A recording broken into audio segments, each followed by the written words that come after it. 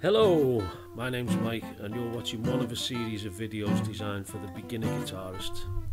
If you follow this series, you'll learn the names of the strings, you'll learn enough notes on the first position of the guitar to enable you to play some easy tunes, and you'll learn how to count and develop a good sense of rhythm, and all this will give you a strong foundation for becoming a good musician in the future.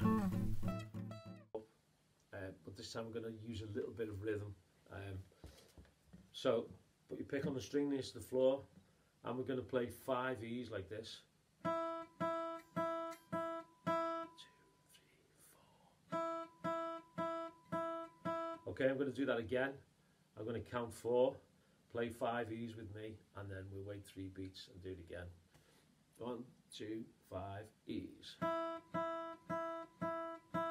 And 5 E's. And 5 E's. And 5 B's. Back to 5 E's. Easy enough. Right, so I'm going to play some chords. Get your pick on the string nearest the floor, on top of the string nearest the floor. Give me 5 E's. You ready? 1, 2, 5 E's. And 5 E's. And 5 E's. Back to 5 E's. Well, now 5 B's go. And 5 E's. 5 E's.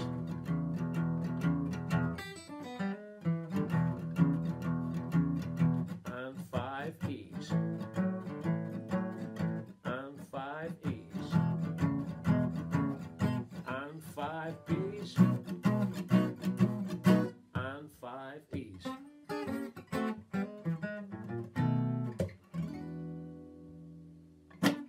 Try something similar using the 3 strings this time, the E, the B and the G. Okay, so we're going to start off with 5 G's like this. And 5 G's. And 5 G's. And 5 B's. And 5 E's. And 5 E's. And 5 B's. And now 5 G's. And 5 E's. And 5 B's. And 5 G's.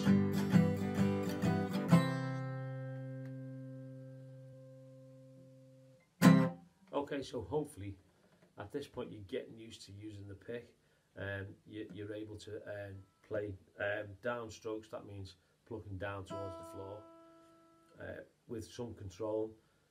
I should say at this point you really shouldn't be playing with any excess movement if you can help it. So when you're actually plucking the string, you need to just move as little as possible.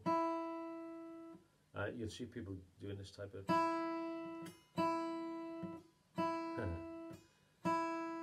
which is okay, except that when you're going to play 5 E's and there's too much movement, you can see how that causes a problem.